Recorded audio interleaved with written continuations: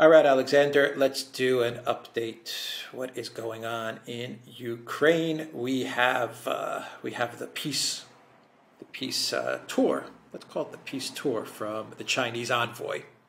And with him, he has a roadmap for peace. We're not going to call it a peace plan. It's more of a roadmap for cessation to hostilities. We have more Russian drones and missiles hitting throughout Ukraine. And what else do we have? We have more Russian advances as well. Yes. In Avdiivka, in Chasov Yar, or towards Chasov Yar. Yes. And we also have... What else do we have, Alexander, for an update to Ukraine? Well, There's something else on my mind, but I just can't... Put your finger. I can't remember. Can I just suggest one thing, which is probably not the same as you have, which is a darkening again of the mood in parts of the media in the West. Especially, I've noticed the publications in the West that deal with military affairs. But I mean, we've had that was yeah. Go on. I was going to say the counteroffensive, so it kind of coincides. The delay in the big offensive, exactly. Which is upsetting the media. Exactly. I mean, we've had articles like by Daniel Davis, for example, in 45, but also articles in the Wall Street Journal about the fighting in Bakhmut. Articles in the New York Times, a very interesting piece in Business Insider, of all places, about the fact that the Turkish Bayraktar drones have now been basically eliminated from the scene. They're no longer operating. The Russians are able to jam them and shoot them down now without any difficulty. We've had a long analysis of the state of the war by the Royal United Services Institute, which has been talking at great length. This is in Britain. That's the British military think tank, which has been talking about the way in which the Russian military has successfully adapted to many of the aspects of the war. And we get an overall sense now that hopes that this offensive, when it is eventually launched, is going to change the strategic picture in any significant way. I get increasingly the sense that hopes for that have now faded out. I mean, nobody any longer seriously entertains that belief in the West anymore, except perhaps Victoria Nuland and her friends. So I mean, we've had a darkening of the mood.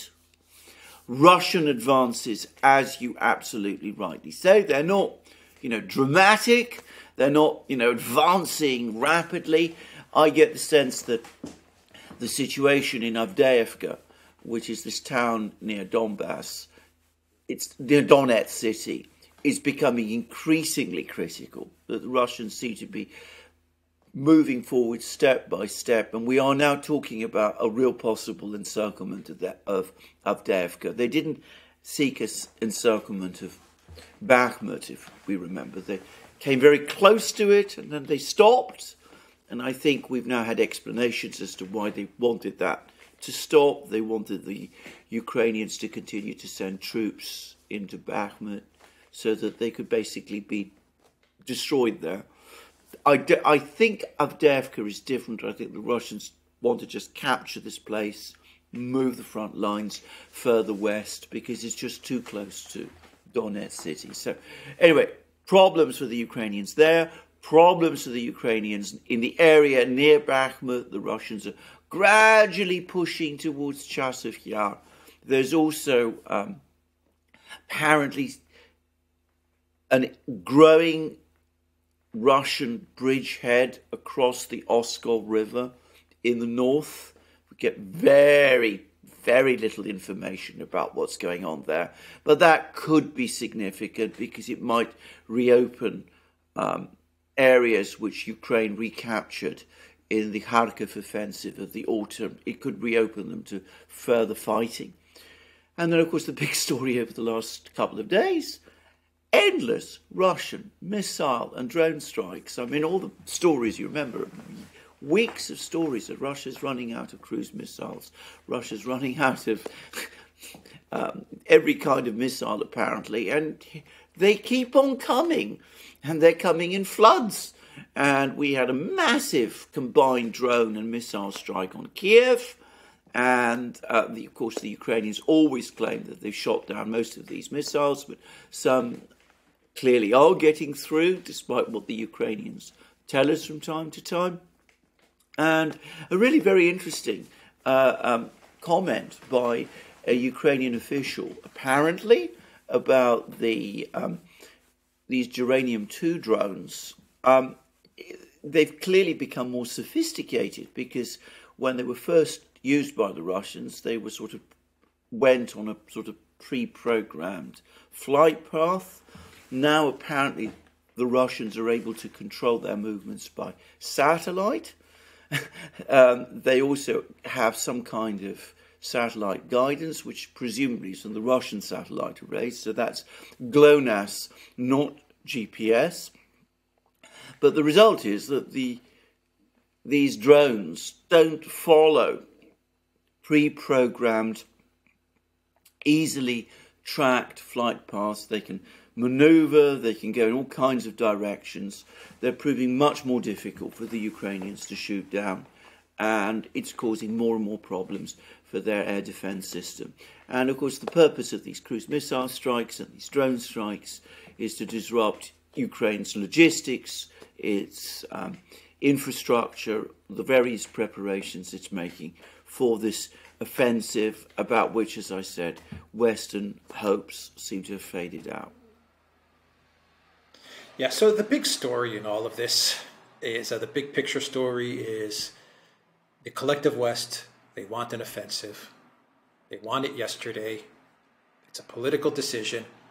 It's obvious that the Zelensky regime, they don't want to go through with this offensive. Zelensky is traveling around trying to avoid having to be in Ukraine when this offensive is launched, and he's begging for more weapons because the Russians continue to destroy all the weapons. Zelensky, we've talked about Zelensky in the past video. He's fading away. He doesn't, whether it is Zelensky, he doesn't want to have anything to do with whatever offensive is taking place. Syrskyi's disappeared as well. How do we square this?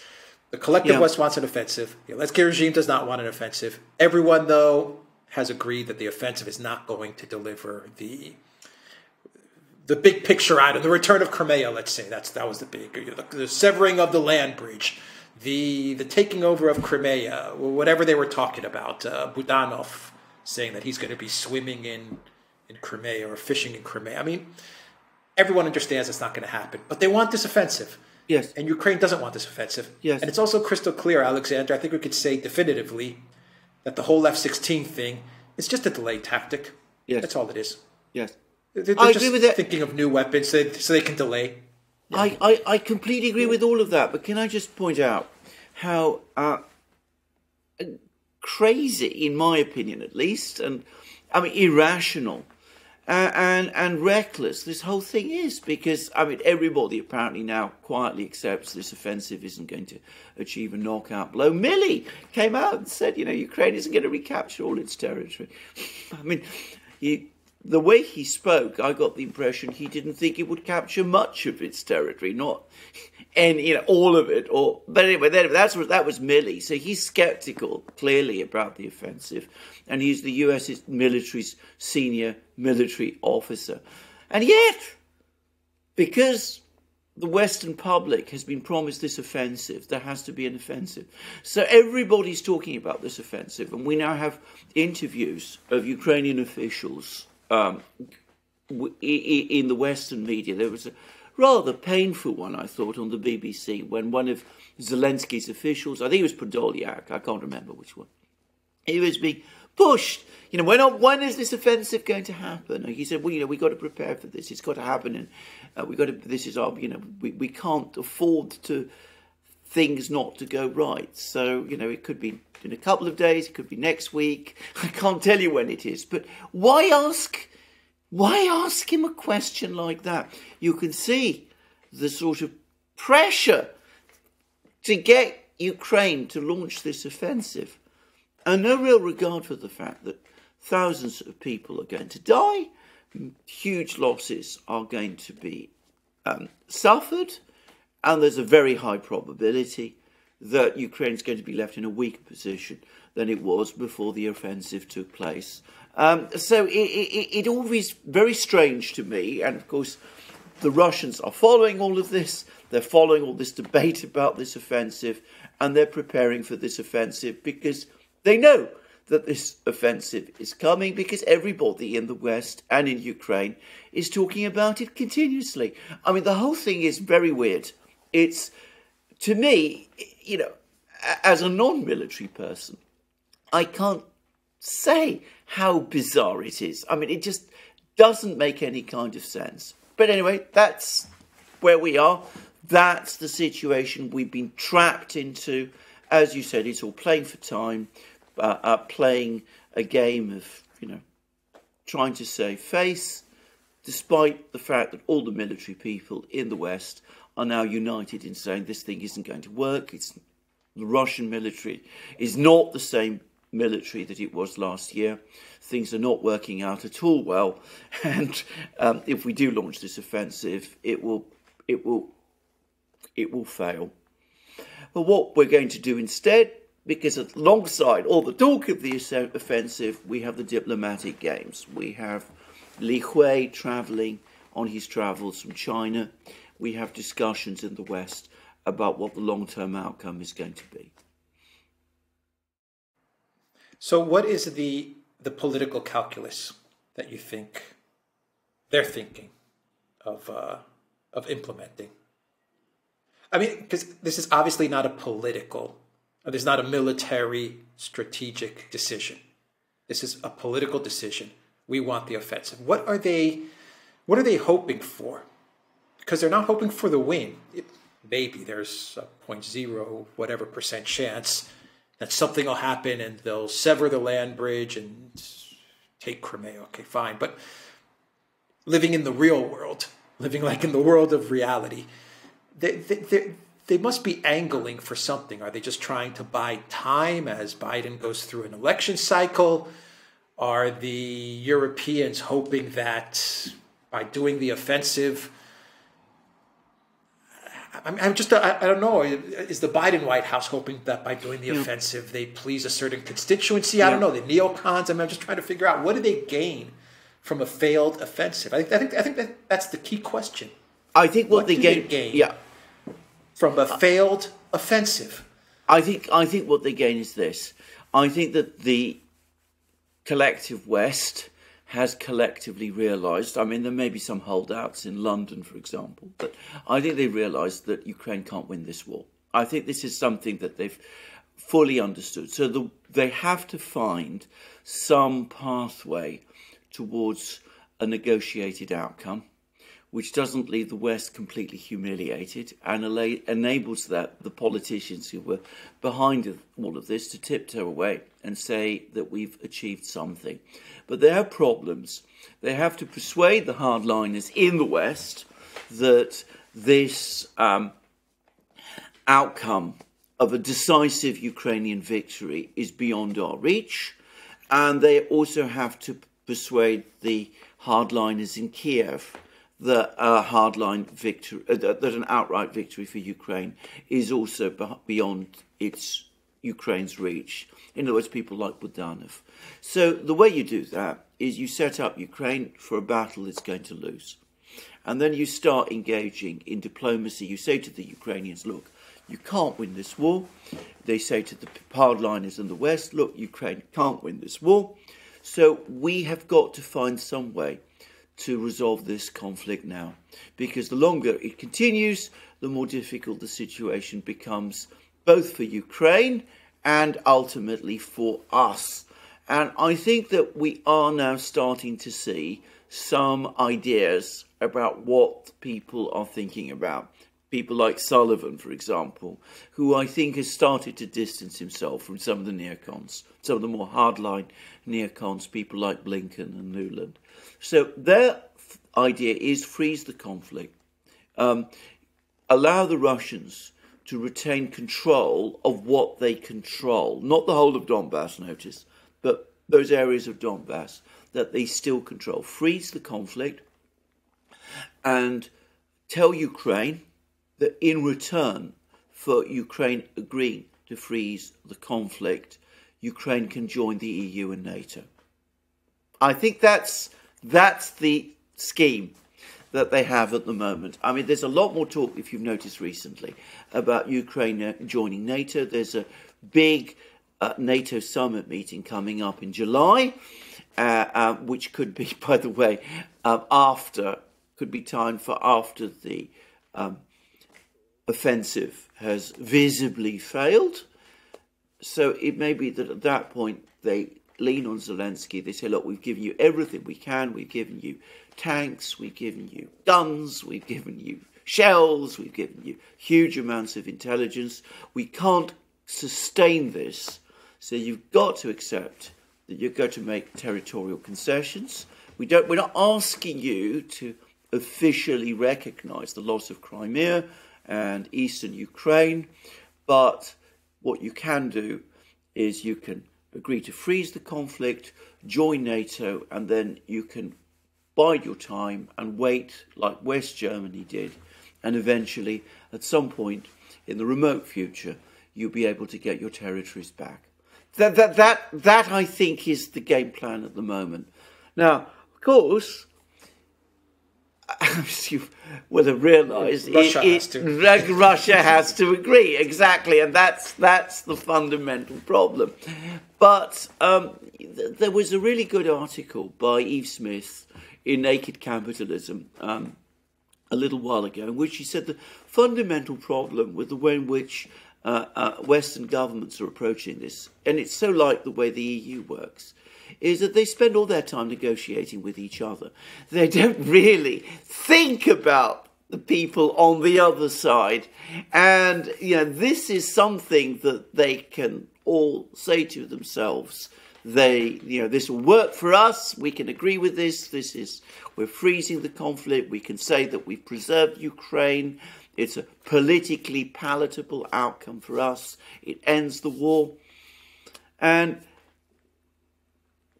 getting to understand that the Russians might not be happy with this, might in fact reject it outright, which is, by the way, the Russians are signalling that they will reject it outright if a proposal like this is ever made to them.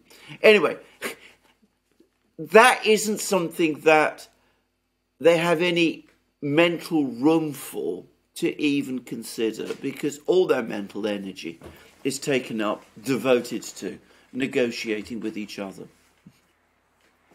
I wonder if the plan morphs into something like, I guess you go back to one of the first deals that was put on the table, which the Russians were not so negative on.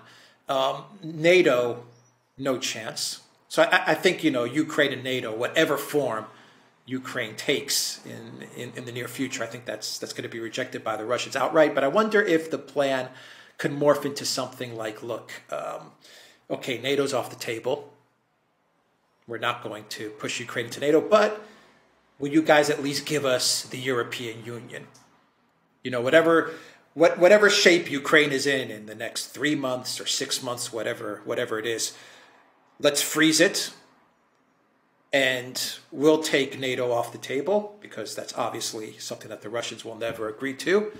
But Mr. Putin, Mr. Lavrov, how about we give Zelensky something? We give him the European Union, something he can take back to his people, and he can claim a victory there. Give us a victory so Biden can campaign in the United States and say, Ukraine, we gave Ukraine the capabilities, the weapons, the money to stand up to the Russians, and siege of Kiev, the Kharkov, great offensive, and all of these things, and then I negotiated a settlement, and Ukraine is entering the European Union. They could easily spin that in a way that the American voter will say, okay, at least it wasn't Afghanistan. Yeah. At least it wasn't Afghanistan, Ukraine is going to be part of the democratic, free, liberal world of Ursula von der Crazy in the European Union, and it sounds all nice and good without getting into the details. I mean, once again, would the Russians agree to something like that? I think not, but maybe the plan is that they can bring it to something like that. I think NATO is out, but the EU is in. Right, I think the Russians came very close to, as you correctly said, to saying that would be acceptable to them, provided there were cast iron guarantees that Ukraine would not join NATO. Now, when they talk about cast iron guarantees, they talk about treaties. Treaties not just with Ukraine, they were prepared to negotiate that, as I remember, back in Istanbul in March last year, but also treaties with the West. And I think that for the West to turn round and give an absolute categorical commitment that Ukraine would never join NATO, I think that would be politically very difficult. But beyond that, the Russians are also going to insist on something else, and this is where we go back to the Istanbul agreements, because, of course, when Putin first ordered the special military operation, he set out 4 demands. And Russian officials, the Russian ambassador in London has just been talking, they're making very clear that those 4 demands are non-negotiable. And one of them is demilitarization. And again, the Russians have made it fairly clear that when they talk about demilitarization, it will be in a format that they decide what that means. So it's going to be very difficult, I think, to get the West once more to accept demilitarization on those kind of terms, because, of course, the Russians will want to make sure that NATO, rather than Ukraine in the EU, and by the way, it would be a disaster for the EU if Ukraine in its present shape were to join. But this is a topic for another day. That Ukraine into the EU isn't a passport for Ukraine joining NATO one day. The West making all kinds of undertakings, promises, treaties, that kind of thing, which is then doesn't honour. So there's all those problems of trust now, and I think that the Russians would simply say, look, if it's just that, if you just come along and say, well, we're not going to have Ukraine in NATO, but we want them in the EU, that's not going to be acceptable. They will want something a lot more concrete and a lot more elaborate than that, and that is where Li Hui, the Chinese diplomat, comes in. Yeah, well, the Biden White House is already signaling that they find China's proposals unacceptable. Yeah. There's, and you come back to the final option, which is the conflict runs its course, and it ends up being a disaster. Yeah. For the Biden White House. Yes. The question becomes, though, is it the Biden White House? Can the Biden White House then drag this on at least until after the elections? Yes. When either Biden is reelected, so it's not an issue for him, or you have a new administration in which the Democrats turn it into an issue for the new administration. Can they extend this conflict out through the entire 2023 campaign cycle? Well, right. Let's just talk about all of that. Let's talk about, first of all, what Li Hui is said to be proposing. Now, I say said to be proposing because we've not had any official confirmation from anybody, but we're hearing rumours that are circulating, apparently, about his proposals. First of all, he's saying that Ukraine must concede sovereignty to Russia of the 4 regions, plus Crimea. So Zaporozhye, Kherson, Donetsk, Lugansk, as well as Crimea, recognise that these are now part of Russia. That's going to be very difficult for Ukraine to do, but that's apparently what Li Hui is telling the West. That's the minimum. He's also talking about a big demilitarized zone, which will include places like Kharkiv as well. That's the rumour. Now, I think there's more to it than this, because I'm pretty sure, by the way, that Li Hui and the Chinese will have coordinated this with the Russians, because the Chinese have repeatedly spoken about any peace deal must be based on the principle of equal security for all countries. In other words, no country must be put in a position where it feels threatened by any other country. Now, this is a point which the Russians have been hammering away on ever since they first proposed those draft treaties back in 2021, just before the fighting began. So that brings us all the way back to the NATO issue, because what Li Hui is essentially saying is that we don't just want Ukraine out of NATO. That's obvious. We want a complete change to the format of the security architecture in Europe, which is what the Russians were talking about back in December 2021. Now, that was then and remains still unacceptable to the United States. I think that is something that no US administration that one can imagine at the moment could agree to. So that brings us back to the second part of your question.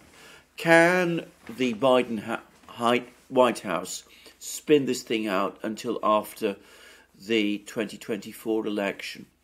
Perhaps they can, but always remember that from the point of view of the United States, there is the Biden White House, the president himself and his election team, and then there are the people who have effective power in the United States. They're not the same.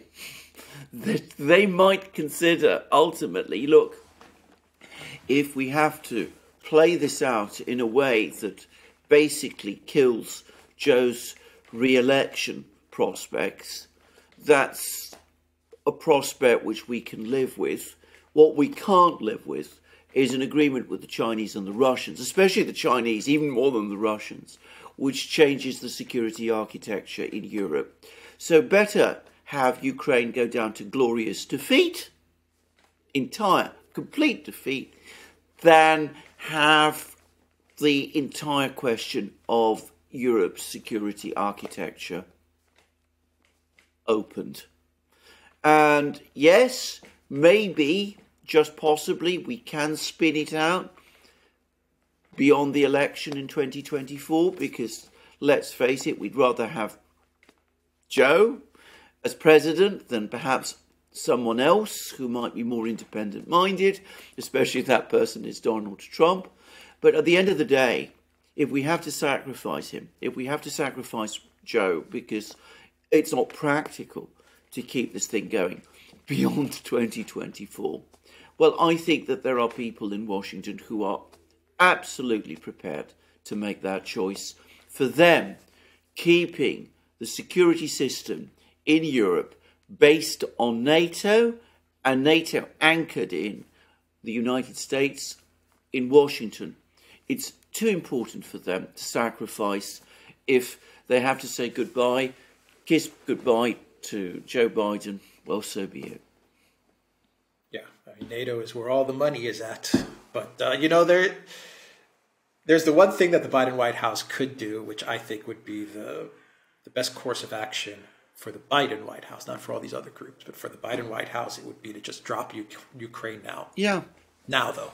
Yeah. Now. Before the election gets started. We talked about this in a previous video. Before the election gets started, before the campaigning starts, drop it now. Eat the criticism that you're going to get. Just for 1 week, you're going to get criticism. Fine. Just like Afghanistan, you can do a couple of softball interviews with Stephanopoulos of ABC News. And in a week's time, everyone will forget about it. And then you can move on. But drop it now. Yes, the Europeans will be furious. Yes, the Europeans will feel betrayed. Yes, Ukraine will have to negotiate with Russia. Within 24 hours, they're going to have to sit at a table with Russia. All of these things are going to happen. But NATO is still there. The Europeans, as upset as they will be, They can't go anywhere now. No one wants to deal with Europe. No one likes the European leadership. The EU is stuck with the United States. Germany's been deindustrialized. It's stuck with the United States. Nord Stream is gone. The energy from Russia is gone. So even the EU, they may throw a fit and they may complain for a week or two. But at the end of the day, they're going to come back to the US because they have no other friends in the world. So if he drops it now, like just now he says, okay, we're out, then the Biden White House can get past this Ukraine debacle. But he has to do it quick. I completely agree, and I think that may very well be how it turns out, because that is actually if you're looking at this from Joe Biden's, interests, his re-election interests, that is probably the best outcome. I mean, trying to keep this going all the way up to 2024 and beyond is going to be extremely difficult. And the risk is, if you do that, if you continue to commit to supporting Ukraine throughout 2020, what's left of 2023 and into 2024, then you're going to find yourself in a situation where you are gradually drawn into a negotiating process as the situation in Ukraine continues to go against you, a little bit like the Paris negotiations that happened in the late 60s and early 1970s over Vietnam, a negotiating process which is not going to work well for you. I mean, it might actually worsen your political position. Whereas, you have the offensive fails. You hope it fails, actually, because from this point of view, this is the best outcome. You hope it fails, or perhaps if it succeeds, if it gets a bit of territory here, you say to Ukraine, well, we've done all we can. We've given you tanks. We've given you F-16s. We've given you Bradleys and M777 howitzers. We've given you lots of training. We've done everything you can reasonably ask of us. We simply cannot do more. If you're not prepared to sit down and negotiate with the Russians, then we wash our hands of you and walk away. And at that point, perhaps the Ukrainians will be left with no choice. They'll do their own deals with the Russians. That's no longer a concern of the United States. Or if they don't, and Ukraine collapses. And remember, we've had people like Josep Borrell, Avril Haines, the Director of National Intelligence, Boris Pistorius, the German Defense Minister. They all say that, if Western aid is cut off to Ukraine, it will collapse within days. So you could tell the Ukrainians all that. You could say, look, go, fine. You won't negotiate. You won't compromise. You behave in the same way that President Thieu did in South Vietnam back in 1974 and 1975, and the way President Ghani did in Afghanistan. Well, we'll wash our hands. We've done what we can. You're not listening to our wise advice. We'll walk away, and we'll tell the American people we did what we could. We helped Ukraine. We supported the Russians. And in the meantime, once Ukraine goes down in that way, well, look at the gains you've pocketed. And as you absolutely rightly said, they are not insubstantial. The connections between Russia and Ukraine and the EU have been broken probably for decades. Nord Stream is finished. It's kaput. That problem has gone. We got commitments from the Europeans to increase defence spending. We have a revitalised, re-energised NATO. So the Europeans might not be happy, but ultimately, from the US, one can't say that there aren't net gains from this affair. All right. The Duran.locals.com. We are on Rumble, ODYSEE, BitChute, and Telegram, and go to the Duran shop. Pick up a t-shirt, 10% off. Use the code. Good day. Take care.